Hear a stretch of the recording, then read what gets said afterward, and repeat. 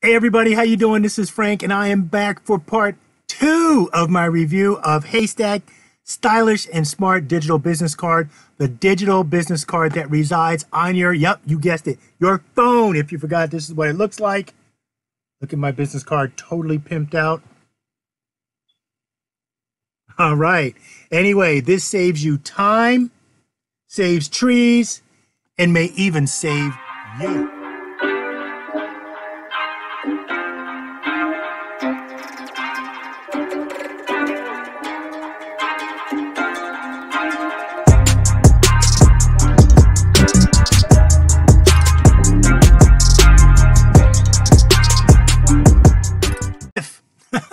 If you missed part 1, just scroll through my feed. I think you'll eventually find part 1 of Haystack where I go over the interface. No, I'm just kidding. It is actually, I will give you a link to my YouTube channel. Got to turn off these notifications there. But I will give you a link to my YouTube channel, my IGTV, where I have the exact same review on those channels so you can watch them at your own leisure. Okay? Now, this digital business card is something that you have to get for several reasons. All right? It saves time. It saves money. It even saves you. How many times have we left home and been, wait a minute, I know it's somewhere.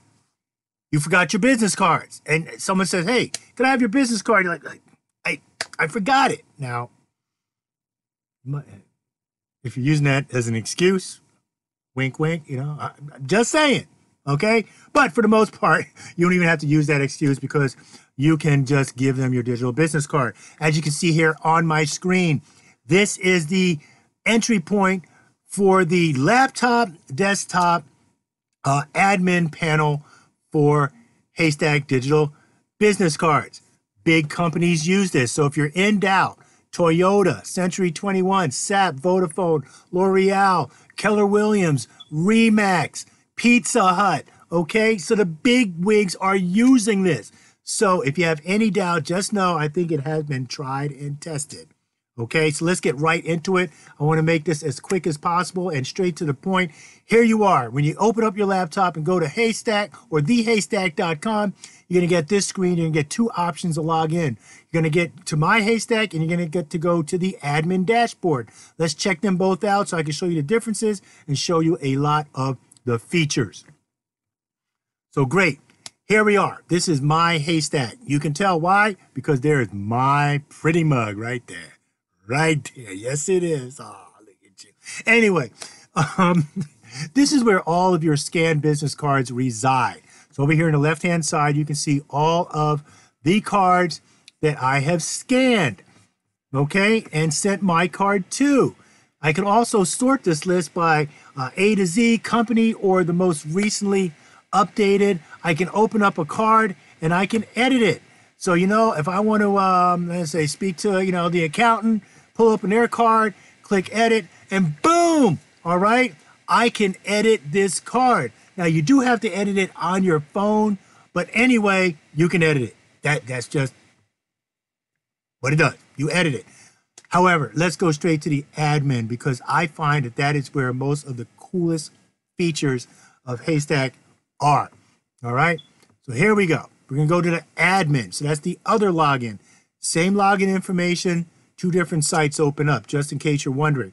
So here we are, manage cards. It says Haystack Business. This is where you can add cards for new people coming into your organization. They might be temporary, they might be interns, they might be just team members, as I like to call people in my team. Let me tell you, one reason I really like this digital business card is because your business cards cost a lot of money. And you have somebody that comes on board, you spend all this money to give them a really nice business card, and then they take off. And you spend all this money, and what are you going to do with those business cards? You think they're going to return one day and go, hey, boss, you don't have to give me any business cards because I saved them from 10 years ago. No, that's not going to happen, okay? So this is a great way. This is what I do. Everybody gets the digital business cards after they're vetted, after they've proven their worth, so to speak. They now get the really nice, fancy business cards. So that's how it works. All right, so as you can see here, I have 3 that are out right now. Kind of just cleaned everything up. But let's go straight to the templates. Now, what's really interesting about this is, as you can see, you can create a template. I already have a template for my business card, but I can add another template. Now, why might I want to do that? Maybe I have a side hustle, all right, so I'm going to add a template for that. Or I actually have 2 logos for my company, and I've been trying to decide how I'm going to use both of those logos. So I can create a totally separate template that I'm maybe using for a very specific segment of my business, and they're going to get that business card with that logo. Or, hey, I might be just feeling like I want to give that one out that day. Whatever the reason is, you can have more than one. So as you can see here, you can see that I have 22 contact details applied to 3 cards. Now let me ask you, when is the last time you have had 22 contact details on your business card? You might be saying, well, Frank, why do I need 22 contact details? I just need my name, number, maybe work number, address, my logo, might put my LinkedIn on there. You have 6, right? We have all those, but we also have all of our social media profiles, white papers, presentations, videos, scheduling system. Oh, heck, let's just take a look at it. All right. So I'm going to open up the template. See right there? Have old gold. That's our highlight color. All right. Uploaded my logo. Let's go to our content. As you can see here, this is everything that we have. Company, website, phone, cell, mobile. Can somebody tell me, put in the comments the difference between cell and mobile?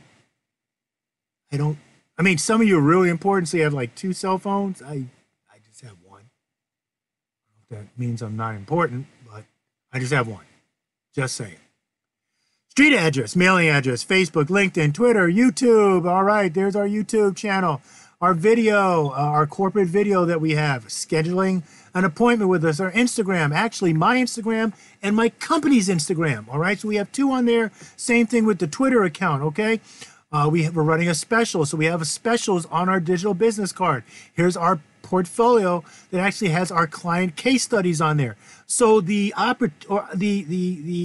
opportunities, it's endless. It's just endless what you can put on your business card. Let me just say that. I'm trying to go fast. Don't want to make this long and drawn out. Now, the other thing I really like about this is you can choose which fields are editable and not editable. So, for example, cell phone. That's my cell phone. All right? Just kidding. But I don't want my people going out to networking events, giving out their digital business card. All of a sudden, I'm getting phone calls. No. So I allow them to edit this field. That's why there's a check mark there. Check mark. Okay? Now, other things like the street address, you know, I don't want to say I'm going to put the street address as my house. No. That is not editable. That's why there's no check mark there. No check mark. Okay? So anyway,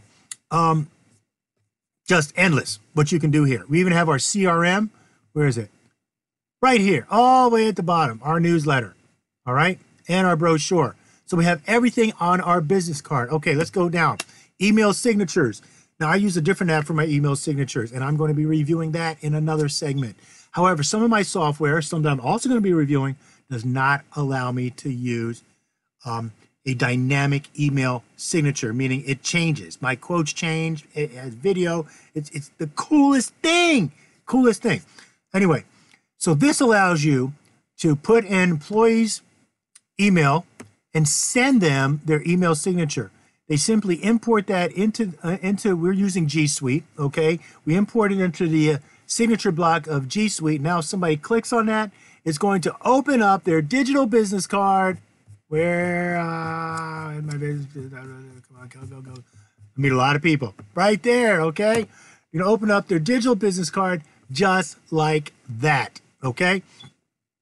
So really cool if you want to have consistency, like it says right here. Update automatically and deliver consistent look and feel across your teams. Okay, so great. So that's something else. That's another feature of Haystack. Let's keep going. CSV Export. Now, if you've watched any of my videos in the past, you know I am a stickler for a CRM, customer relationship management. I am a stickler for marketing automation, and I'm going to have some really in-depth videos about that. But moving right along. Okay, one of the biggest reasons people lose sales is because of a lack of follow-up. Now you saw all of those business cards that I had, right? Hey, I'm only human. I forget. I really try to follow up. But it's not really following up, it's how many times are you following up? This can fix that. You can export all those cards. You can see all your cards received are updated in the last 30 days, custom range. You can decide how far back you want to go to export your cards, put them into that CRM, and get all those people into a nurturing sequence, a re-engagement campaign, a newsletter, whatever. How much easier does it get than that? I mean, this is the coolest thing, all right? And I love it because this isn't even like a paid promotion. I'm just doing it because I think you should know. This is good, all right? So just export it. Plus, I'm a nice guy. All right, integrations. Let's keep moving along. Zapier, if you're not familiar with Zapier, I'm going to be talking about that. That allows two totally unrelated softwares to speak to each other. I do that a lot. We put a lot of those integrations together for our clients. HubSpot, MailChimp, all right? HubSpot, inbound marketing, MailChimp, email marketing, okay, Microsoft Dynamics, Salesforce, and all other CRMs. You get an API so you can have both of the softwares, Haystack and something else, talk to each other and just create harmony and bliss. All right, cool. Let's keep going. Now, this is what I really love. Okay, so strap in. You see I'm in my gaming chair. Strap in because this gets good from here. Let's talk about analytics. Look at this. Oh my gosh. That number was different before.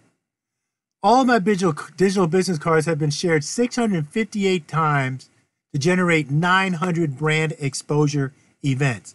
900. Whoa. Now think about all the business cards. Let me see.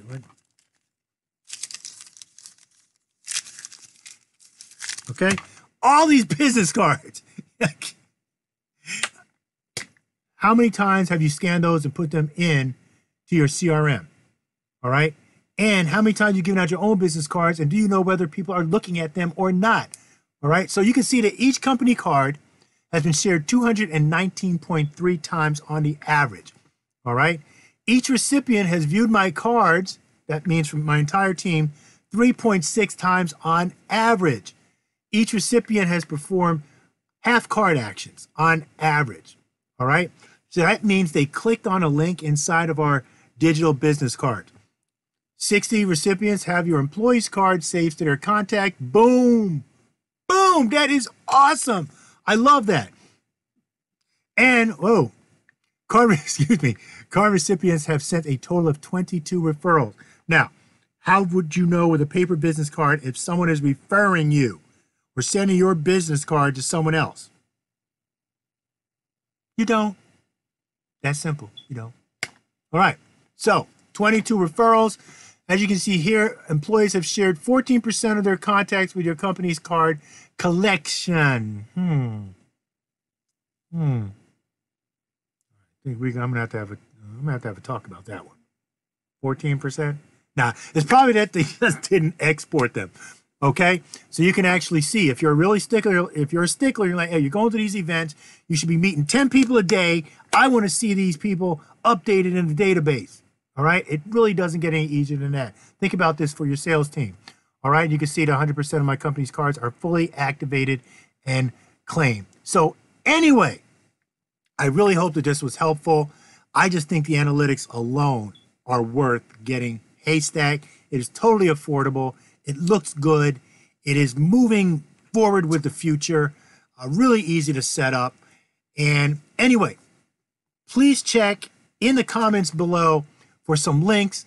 December 17th, 11:30 to 1, I am holding a free, that means it costs you zero webinar on little known apps and tech to run your business on a budget. So there's a lot of software out there a lot of people aren't even aware of, and I'm going to be talking about some of my favorite software that I have found because I totally bootstrapped my business, didn't have a lot to spend, so I looked for the best software that could get the job done. That's December 17th. The registration link is in the comments below.